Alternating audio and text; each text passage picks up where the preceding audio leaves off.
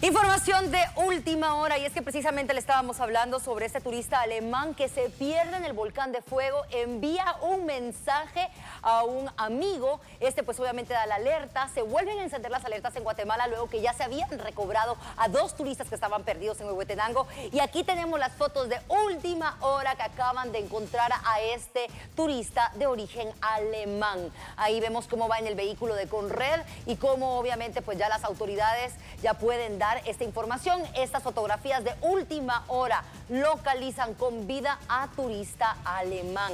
Ya en tan solo momentos estaremos también pues dándole a usted información del vulcanólogo Francisco Juárez para que de esta manera pues podamos conocer específicamente cuáles son las medidas que deben de tener pues las personas que van a adentrarse a una aventura de este calibre. No es fácil poder llegar a una ruta que tú no conoces, a un país que tú no conoces, directamente adentrarte para pues obviamente conocer un volcán. Así que podemos ver en este momento, el turista se encuentra, pues obviamente se ve que un poco, pues no sé, con otros, pues está un poco sucio y demás. Sin embargo, esto no es nada. En este momento ya está pues siendo localizado con vida este turista alemán.